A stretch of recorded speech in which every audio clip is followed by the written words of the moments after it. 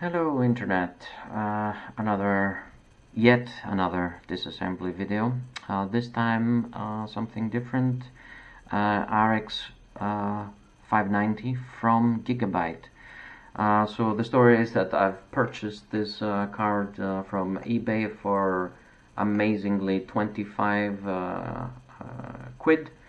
Or Great British pounds, and the notion that this card was broken. There was apparently a component missing, a capacitor. So I was like, yeah, let's buy it and see what it is. So it was sold to me as a 580 RX 580 8GB, but I don't know if the camera can pick it up.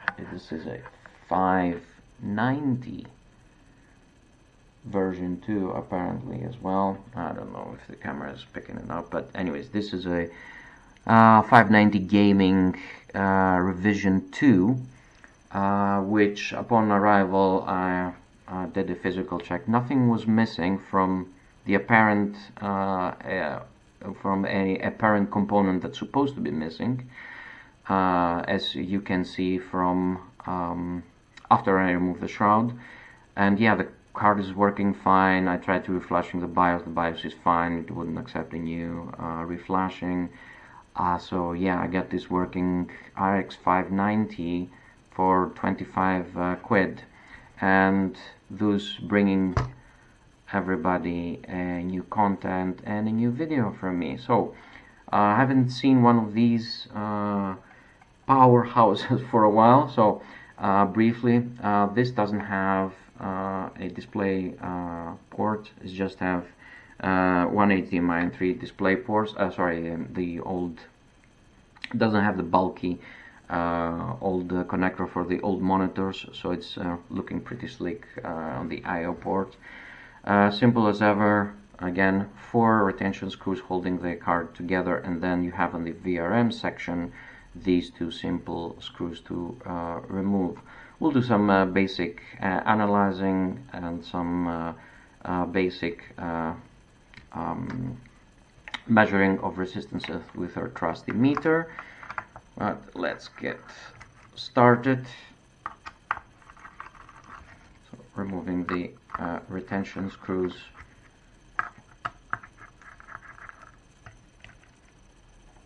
And the 2 screws that are holding down the base plate to the VRM. Slowly lifting the card. The card is open, and you can see here there's a simple another 4-pin connector for the fans. This card does not have any RGBs, so we can put it by side. That needs a bit of cleaning afterwards, but there it is.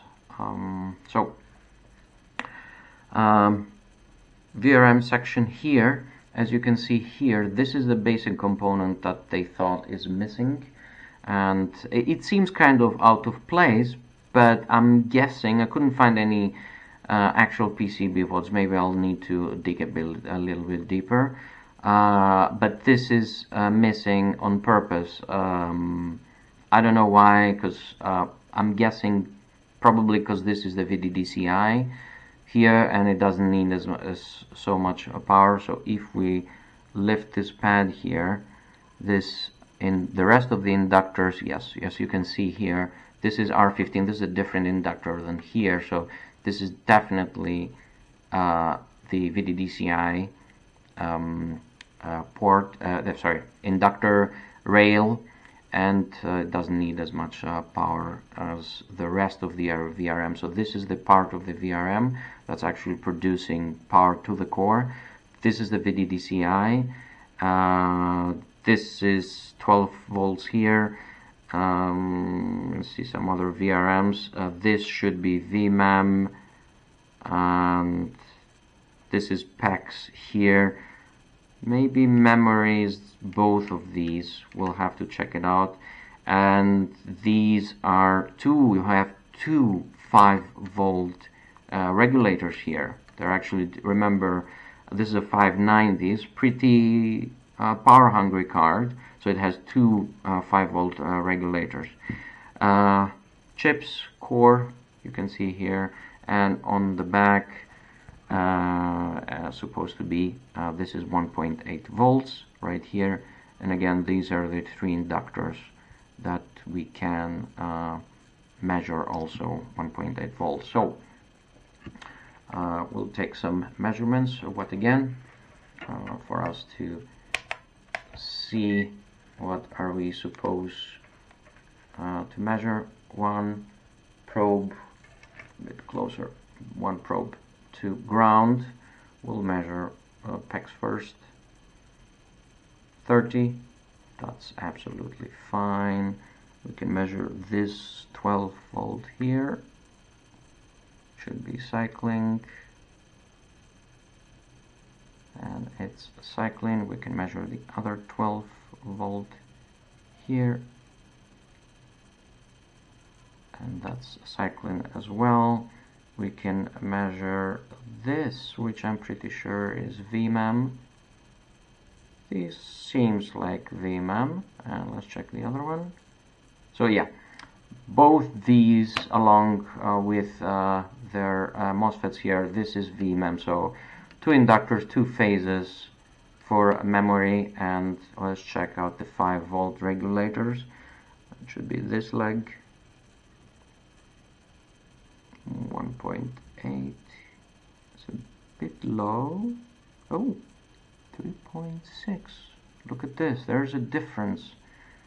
There's a big difference actually from. So both of these regulators are 5 volts, but this leg is 1.8 kilo ohms, and the equivalent leg on the other regulator is like double. So I'm not sure if this is in parallel or not. Let's check 12 volt side. This is should be cycling. It's cycling, and let's check this 12 volt input. That's also cycling. So yeah, a bit of a difference, but yeah. And let's check, final but not least, VDDCI. 33. That's absolutely fine. Let's check the 12 volts from the PCI. Cycling, that's fine. Let's check 3.3. That's also fine. First data line here, 1.6 and 1.6, that's also fine. And now at the back of the card here we'll measure okay, here's this hole. We can measure 1.8 volts near 3000 to, yeah, that should be absolutely fine. And we can also check PEX reset. Oh, what's going on? Not measuring this correctly? Should I think I am, unless I think I was touching something else. Okay, so PEX reset is 4.3 mega ohms as well. Let me check this. Yeah. So yeah, everything looks fine. You have all the resistances. This should be BIOS here. No BIOS switch for this card, so simple BIOS here. Anything else we can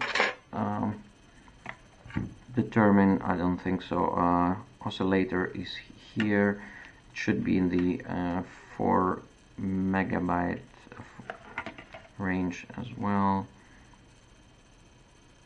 Yep, 4.3 mega ohms. Oh, yeah, my bad. Yeah, 4.3 mega ohms. Sorry. And that should be it.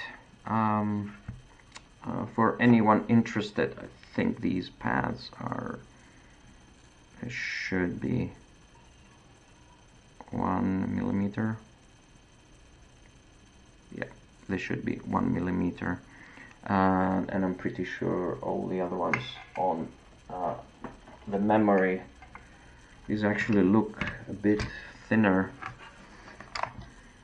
This could be half a millimeter. Yeah, these do look pretty. Yeah, so these are half a millimeter, the ones that's touching on the memory. And let's check the one here, looks like 1 millimeter. And this is 1 millimeter as well. Right, that's it for this one. Thank you very much, and again, see you on the next one.